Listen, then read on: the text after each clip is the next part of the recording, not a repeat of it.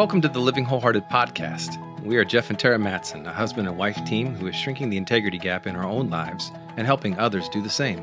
I'm a leadership and organizational development coach, and Tara is a licensed marriage and family therapist. We believe that if you have a following, you are a leader, and how you lead matters. Whether you are leading in the home, work, or community, we are bringing you biblical, clinical, and relational wisdom to help you in every relationship that matters most to you. None of us do this perfectly, but we are leaning into the reality of our humanity and profound wisdom of grace.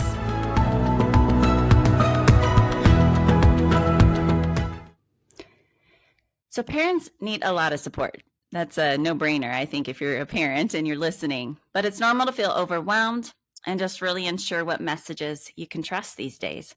I remember being a new parent, and I had been trained as a marriage and family therapist with special training in attachment and play therapy and trauma, and I thought I was ready. Then I had this baby, and I remember being so overwhelmed, and I couldn't figure out, what do I apply? When do I apply? And you, Jeff, at the moment was like, set it all aside. You really just need to listen to your baby and to the Lord. So sometimes there's just too many voices. But it is important for us to come alongside with mentors and resources and just do tune-ups here and there, especially with the wide variety of needs that our kids have today. Well, I remember that time too. And there's some sweet things about that and some good challenges. And as a listener, if you're a parent or becoming a parent, boy, you resonate with some of this as well. Today, we hope that this conversation brings more peace and less confusion. And clarity. Yes. Dr. Danielle Huerta oversees focuses initiatives that equip mothers and fathers with biblical principles and counsel for raising healthy, resilient children. A bilingual licensed clinical social worker, Dr. Huerta addresses issues related to parenting such as communication, conflict resolution, spiritual growth, discipline, stress, anxiety, depression, media discernment, and healthy sexuality.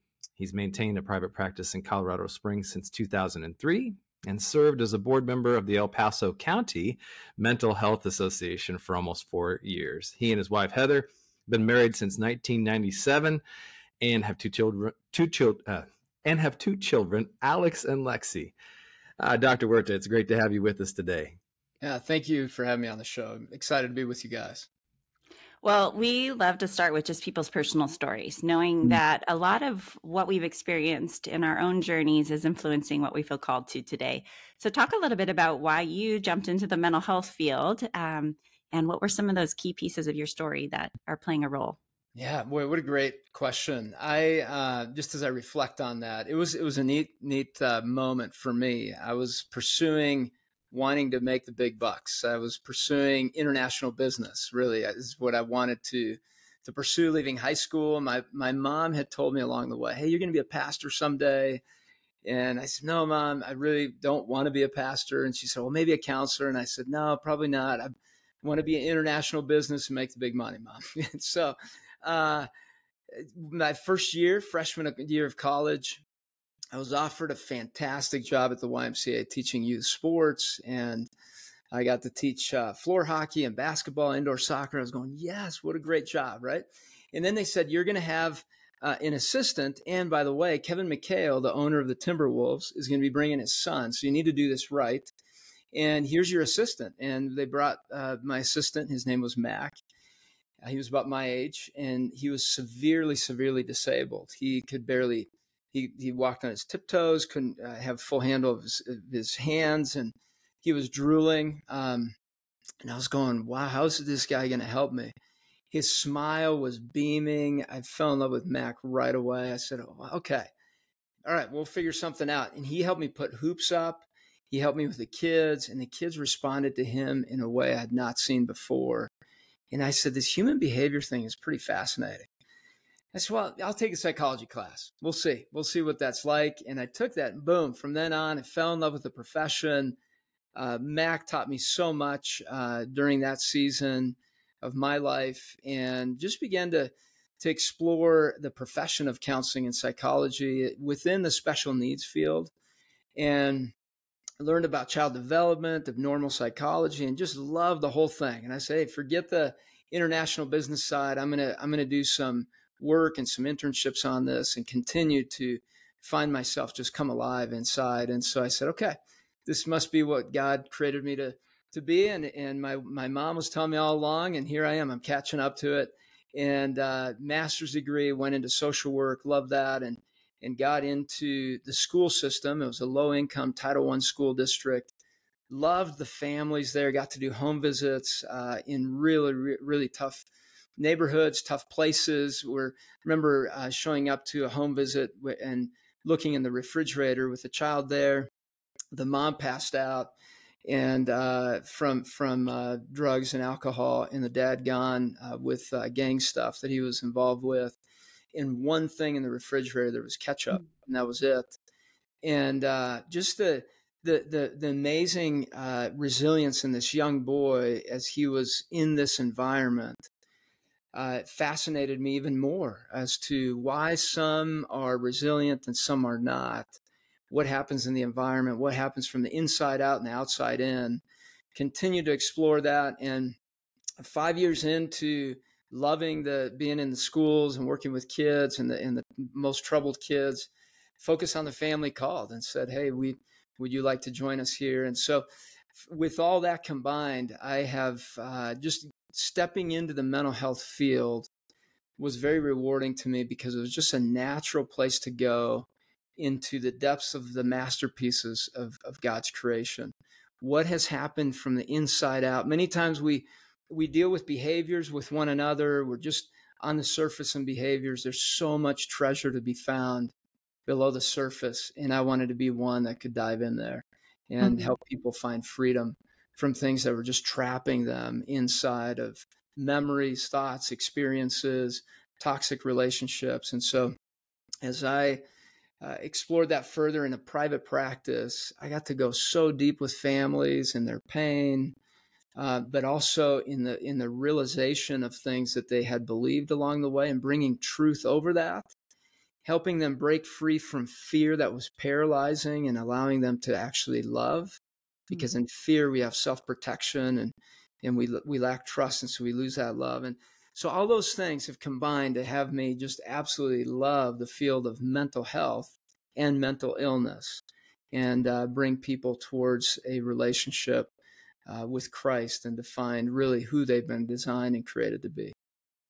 Wow, Dr. Huerta, that's a great story in terms of how God brought you to a space where you gave up the big bucks for big wins in the kingdom perspective here, which is hearts and minds and souls and relationships, the stuff that God has us thinking about and focusing in on. I just have a question for you about through the trenches of those years of engaging in scenarios like home visits that are really hard, and the love that you have for going into these darker places in people's hearts and minds and relationships to help them to find healing. How are you maintaining your own health and heart in your heart and mind? And that's such a challenge for mental health workers and social workers, people that are in these trenches day in and out. Secondary trauma is a real thing. Oh yeah.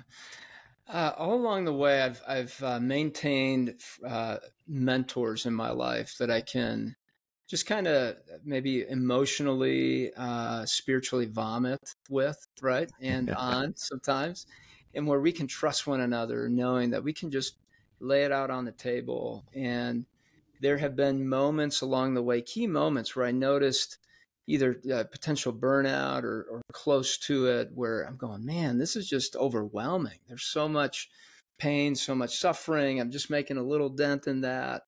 And each time I'm reminded that this is God's kingdom. It's just about His love for this world, and really that's where I need to center in, and that I don't have to fix things. And it's good to have a reset with mentors. With my family, I've had check-ins along the way where I go, hey, how do you guys think it's going? What's the pace like? Am I available for you guys? Am I present? How am I balancing things? I tell them, please be honest with me, because I'm going to have blind spots along the way. That's just, that's who we are, and we have those. Please tell me. And I've wanted to be intentional about one-on-one time with each of my kids. We had this journal thing that we developed early on in our lives, in our home life. And that is, we put a journal at each of our spots at the table. And this is not a journal I would write in my own. It would be my family writing in that journal to give me life-giving words and even questions. Hey, Dad, I'd love to have some more time with you, or whatever it is. It would go in that journal. And my wife has one, my son and my daughter. And I've just absolutely loved that one. Let me read you one entry real quick. And Yeah. this gives you a feel for the fuel it gave me at those moments where I'm going, Lord, am I in the right spot? Mm. Right? Is this what I'm supposed to be doing? This is one that my daughter wrote to me a few years back. She said, life isn't a matter of milestones, but of moments. Time has a wonderful way of showing us what really matters. Time is free, but it's priceless. You can't own it, but you can use it. You can't keep it, but you can spend it. Once you've lost it, you can never get it back. Dad, make every moment count today. I love you. And just those different things, reminders that we can get just from written things around us within our home when we're connected well, Mm. and listening to each other is so important. But I do want to say those mentorship things, just taking time for lunch or a quick call, it doesn't have to be a really super involved thing, has been powerful for me as I sift through moments where I'm feeling either tired, worn out, overwhelmed, stressed. And that's been a helpful thing. And I'll just share one more story if I can. Yeah.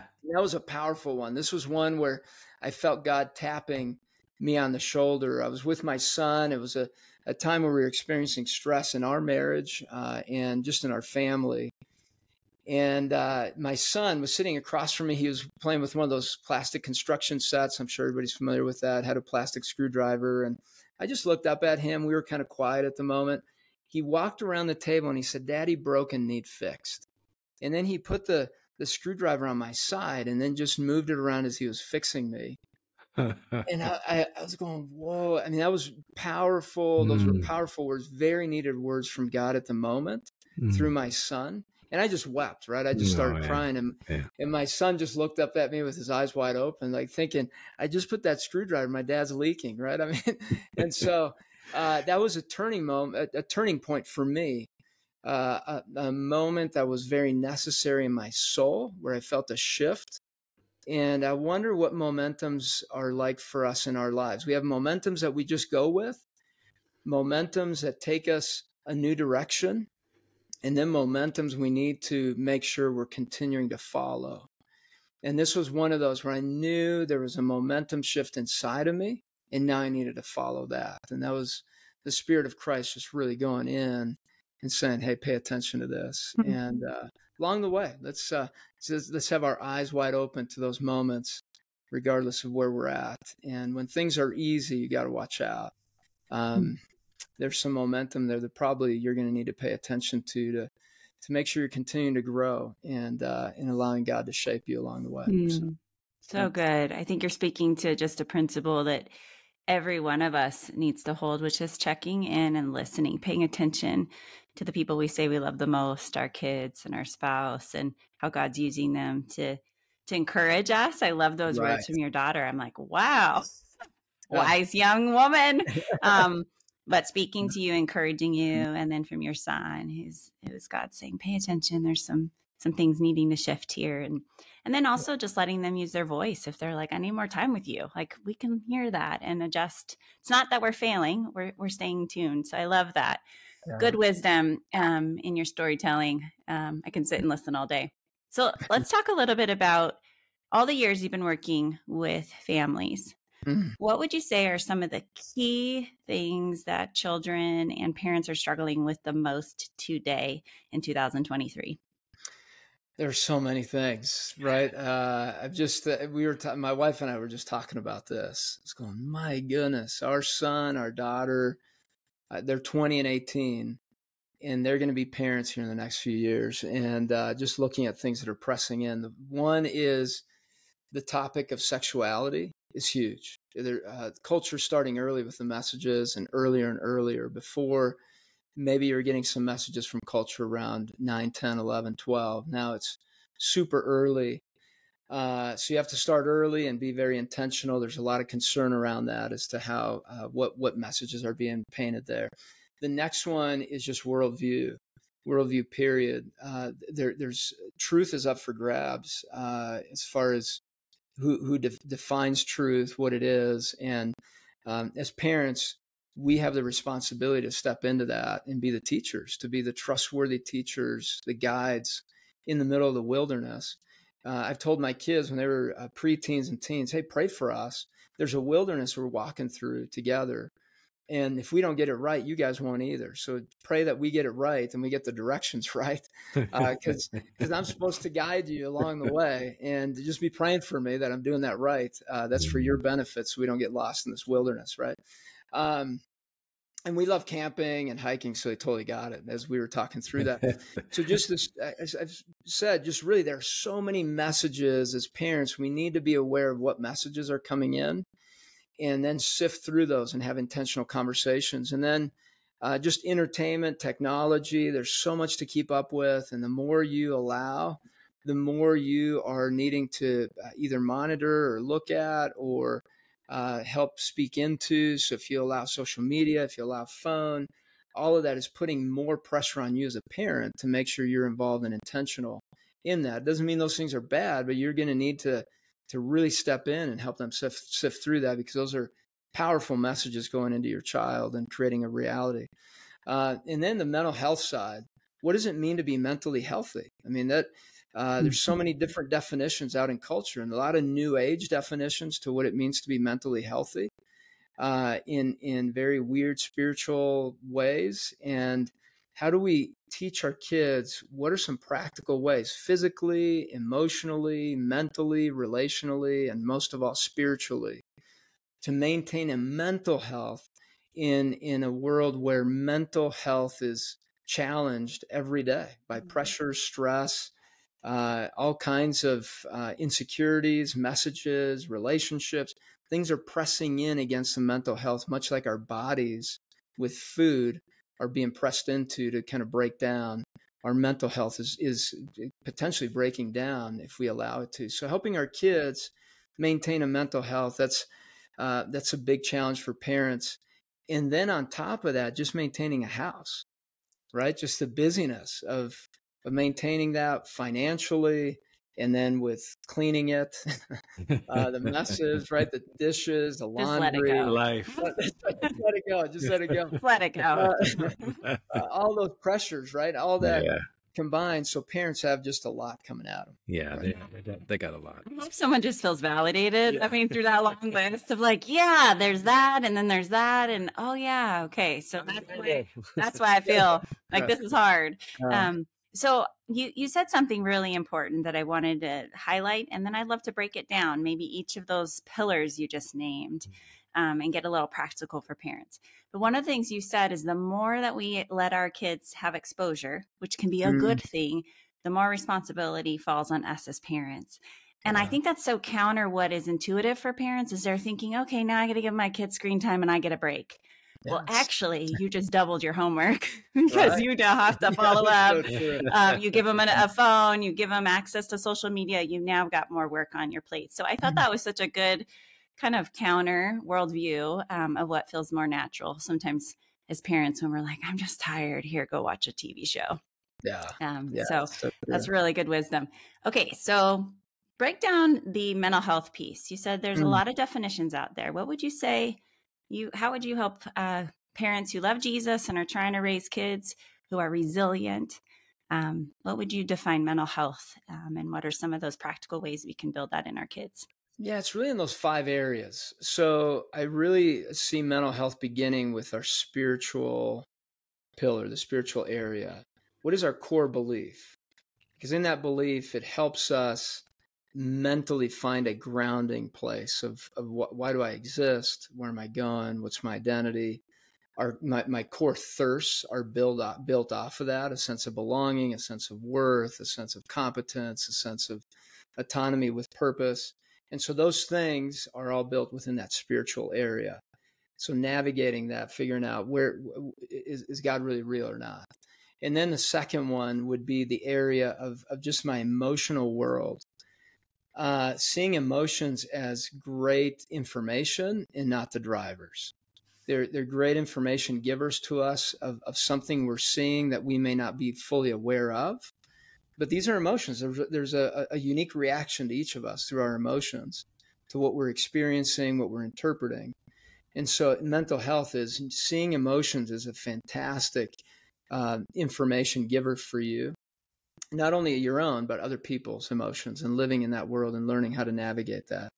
Is practicing that. The other one is the thought bubbles, learning how to reach for the better thought and recognizing that we have so many different thoughts throughout the day, and many of them don't get squeezed out. And so figuring out which ones are those thoughts, what are my themes, why am I having those thoughts? And then when I'm interacting with people, how do I reach for that better one in order to either be loving or connecting? And the mental health piece also is in those thoughts. How am I treating who I am? How am I perceiving my presence in a room? Am I truly seeing myself as a child of God that is loved and is not needing and thirsty for everyone's love, but I'm here to give love freely to other people? And then the next one would be the relational area. That's so on mental health. What are relationships like? Or do we have close relationships? Is distant? Am I feeling lonely? Am I all alone? Taking inventory of that. And then the other one is the physical. Am I sleeping well? Am I eating the right foods to fuel my body and my brain well? Am I feeding it what it needs to have in order to maintain my body, including the organ, meaning my brain, well? So the other parts were our mind, right? How we navigate things as they're in our mind, but the physical is actually maintaining our brain, the brain itself, the organ.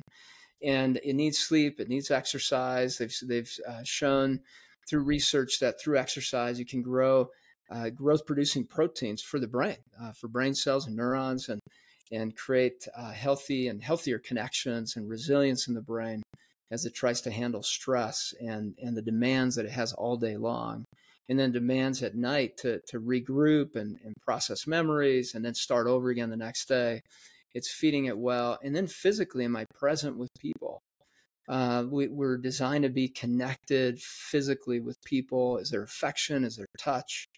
That's so important for the mental health side of things. So it's those 5 areas. As parents, we can help our kids. We can talk to our kids about where are we at spiritually, where are we at emotionally, where are we at in our thoughts, what are the themes, where are we at relationally, and then physically, how are we doing? And it's just a good check-in place to maintain. It's kind of like that exercise plan that you do to go work out physically. This is the mental workout that you're creating for your brain.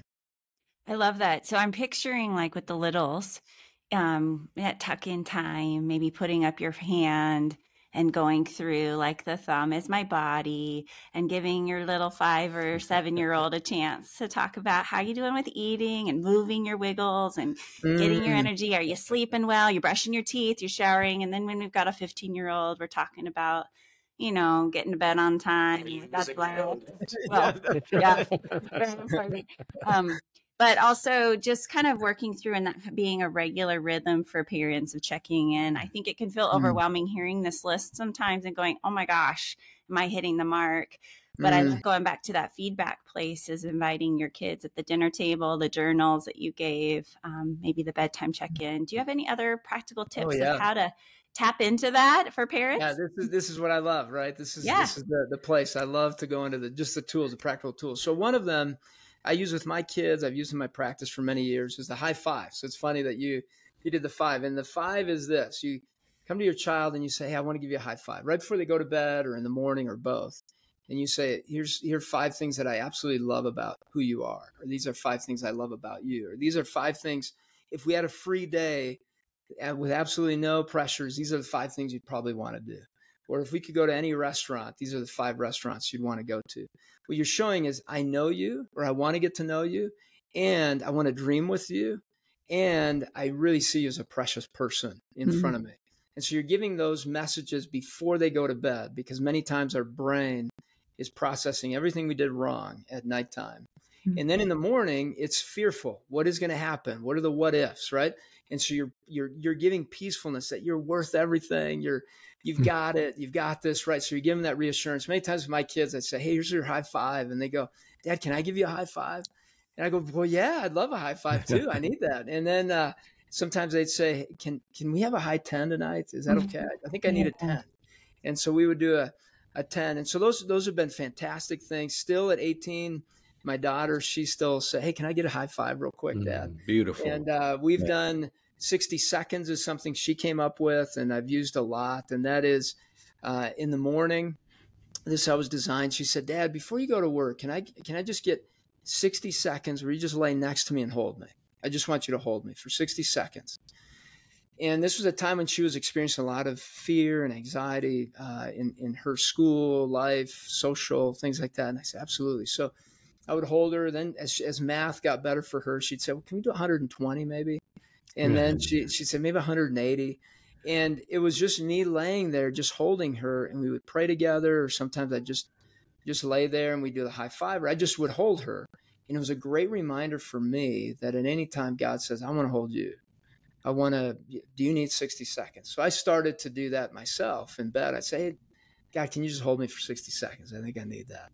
And I told my kids that. I go, hey, with God, I'm doing the 60-second thing. And my son asked for it as well, just that closeness. And I really wanted to be intentional about affection in my house. And so I hugged my son, still at 20, make sure to hug him tight and just let him know in his eyes that I love him tremendously. So those are the things that we can be doing, the little things throughout the day-to-day rhythm of life. Another one is a chalk marker. You can take a dry erase marker, a chalk marker, and many lies come through the mirror as well, where people wrestle through, what their value or their attractiveness and all that in the mirror. So just draw a circle where your child is going to see themselves or your spouse, and then write truths about who they are, what you love about them, and just make those observations in the mirror. Have that be what they remember over time as a regular message that they're getting through the mirror. And you'll find yourself getting your own. The other day I got one on my mirror with a heart and then some truths on there, and I still have it there. I've been looking at it, and just absolutely love those life-giving words in the house and creating a culture that's life-giving, because we so naturally become consumers of things out of our anxieties. So out of practical sense, talk about in your family, maybe when you're sitting at the table saying, hey, what have you consumed all day? And who gets a vote in your life? Who are the people that get votes and saying your value, who you are? Talk about that. It's a great conversation to have every once in a while of who's getting a vote. And is that really where you want them? How did they get so many votes? And how many votes do I get? Because I just need to know, I want to know how powerful my words are in your life. And remember when my daughter said, well, Dad, on fashion, there's some other people that get many more votes than you do. And I said, really? What are you talking about? She said, well, Dad, you got to understand, right? I'm 17. And so we had a great conversation on it. I said, well, since I get fewer votes on that, I will say it more often so that my votes count, right? Just as much as the others. But I want to tell you, this looks amazing on you. This looks beautiful. I want to reassure her of that. But the most important part is I want to build self-confidence that's honest. And I will tell her sometimes, hey, that just doesn't look as good on you. And that's okay. They need to be able to hear honesty. And as I brought honesty with love and in those conversations, she trusted that. My votes grew a little bit higher, where she knew I wasn't just trying to make her happy, but I truly cared about what she cared about. And she made that very clear in our conversation. On the fashion side of what she wanted to be fashionable. I said, well, what does that look like to you, so that I can understand that and I can give you feedback that's honest. And so we had a good time sorting that out. And we've gone shopping together, and those have been fun times. Have you earned any more vote points? Those vote points, we've had a lot of laughter, which are great vote points as well, right? Our laughter and memories going shopping. Yes, Dad, you need to work on some of your fashion. So, I love it. Being a dad of two teenage daughters, I'm right there with you. By the way, do we have any mirror markers? I'm going to take that up. I got a couple notes I need to put on the mirror. Thank you for those dry erase markers work really well too. So surprise my oldest when she comes home from camp with something on the mirror for her and something for my youngest right now. Danny, in the time we've got, I definitely want to recognize that you wrote a great book, 7 Traits of Effective Parenting. And I think just for our authors, you've been revealing these principles and methods and ideas that are encouraged me in this session right here. But maybe just talk a little bit about what people can find in your book that you published in 2019. Well, this was when I first started in the mental health field in 2000. Well, actually, it was 1999, but 2004 into private practice, I began to see that parents kind of had a general idea of what they needed to do and had great intentions, but didn't know where to start and how to have some kind of game plan in place. And this isn't a formula, but it gives you a place to understand how to have high levels of warmth and sensitivity and have high levels of guidance and just boundaries and expectations for your kids. Those two sometimes can oppose one another if we don't watch out. And we've seen that throughout research, right? They have the authoritative parenting style, which is the ideal one. And in psychology, we know that some people get confused between authoritarian, which is all rules and no warmth, and authoritative, which is a high level of that warmth and sensitivity. So high warmth, sensitivity, and guidance. And so I wanted to explore that in my dissertation, and along the way find tools to give parents victories in both of those areas imperfectly, but to just continue to work on trying to manage and get those to high levels. And so as I explored those, I found that adaptability is really our first trait that we need to be working on.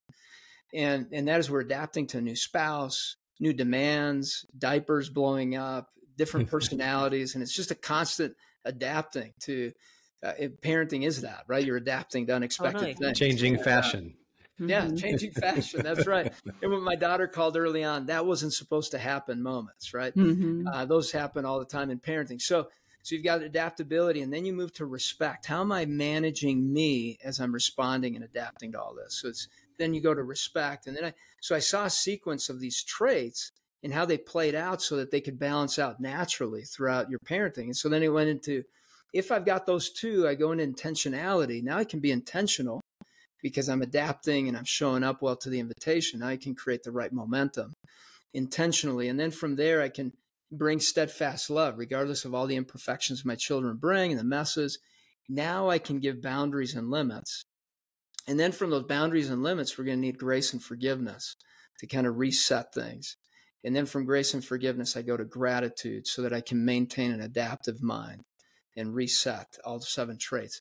So as I explored that in the dissertation, the exploration was, are those really beneficial to a child's development, for number one? And they were, all 7 were. And then does it lead to a contributor child or a consumer child? A contributor is one that cares about people genuinely. A consumer is, I'll love you so that I can get something from you. There's a transaction. And so, found that it does, if you're working on all those 7 imperfectly again, you allow for that contributor child to be built over time. And so that's my passion, to teach parents about that. It's not about a performance thing or perfection. It's about your transformation along the way and your child's to become more like Christ, which is, he has designed us to be contributors. That was his original design in the garden. And we turned into consumers within the garden. And so that's what that book's about, and really want to continue to help equip parents. And we're going to be releasing an assessment here in September that we hope takes parents on a very easy to follow journey with the 7 traits and understanding. Even if this is, I have all 7 with one child, I may have only 1 with another child, and understanding that our parenting shows up differently with the different kids we've got, depending on personality, temperament, and relationship, and potentially age as well. And so we want to give you the opportunity to take the assessment with each, just thinking about each of those relationships with each child that you've got. And we also have resources coming out on just age and stage. How we want to be able to equip parents in a practical way from the time they have the child, from 0, then 1-year-old right at their birthday, and then at 2, and at 3, and at 4. And with that, you'll be able to get a weekly parenting tips newsletter to just sent out to you so that you can just practice one thing at a time. Beautiful. Yeah. Wow, the resources we have, huh? Our parents are jealous. The things that we can do now. Well, I need a day. Okay, so tell us, where can we find these resources? Where do you want to send people who want to connect with you and your book, as well as this age and stage resource and assessment? That's coming. Yeah, focusonparenting.com is the easiest way. Everything will be there, focusonparenting.com. And then just know we're doing little tips on Instagram. So at Focus Parenting. I know we're telling people don't be on social media so much, but this one we're 60 seconds. We want to give one quick tip and then also be able to interact with you in a community that is life-giving to each other as parents, as you encourage one another. But really focusonparenting.com. We have many, many resources, and we're continually updating that each day. I love it. Well, we'd love to have you back at some point to talk about sexuality. I think that would be a really fantastic topic and a much needed one today. So stay tuned. If you're subscribing regularly at our weekly podcast, we'll have Dr. Huerta back and be able to talk about that. But in the meantime, check out, we'll have all those references in our show notes. And we're so grateful. Thank you for your time today. Well, Jeff, Tara, thank you so much for having me on the show. You guys are serving parents and just servants of Christ in an amazing way. And I'm thankful for you both as you're speaking life into people through the voices that God has given you and the platform he's given both of you guys. So thank you so much for being obedient and faithful in that.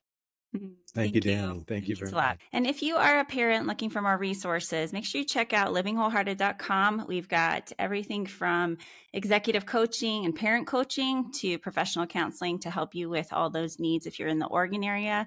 If you're a national part of our audience, we've got plenty of other things, including our Dear Matson's YouTube podcast that gives you, 5-minute to 7-minute clips of practical tips. So check that out. And until next week, we hope that you'll continue to grow in becoming a more wholehearted leader and being a leader you would follow. Well, did you know that we're not just podcasters? One of the best ways to connect with Tara and I and our whole team at Living Wholehearted is our website, livingwholehearted.com. There you're going to find the books that we've written, our e-courses, executive coaching, organizational development, and professional counseling services. And then one of our favorite things that we're up to these days, our Wholehearted Leadership Cohorts, where we take groups of leaders for 1 to 2 year journeys together. It's amazing. While you're there, for fresh content, make sure that you sign up for our e-newsletter. That's where we're putting out stuff every month that you want to keep close with. So visit livingwholehearted.com. You can also join us on socials at living_wholehearted on Instagram, and we are Living Wholehearted on Facebook. You can also follow me at Tara Matson on Instagram. We love to engage with you personally there, so make sure you reach out. Leave us a review if you're enjoying this podcast. And if you're a mom of a daughter, check out our nonprofit, Courageous Girls, at mycourageousgirls.com, where you're going to learn about the biblical, clinical, and relational wisdom, where it's helping you walk with your daughter at every stage of her growing years, helping her to be courageous and confident in a day such as this. Hey, thank you for caring about being the kind of person and leader that lives with integrity.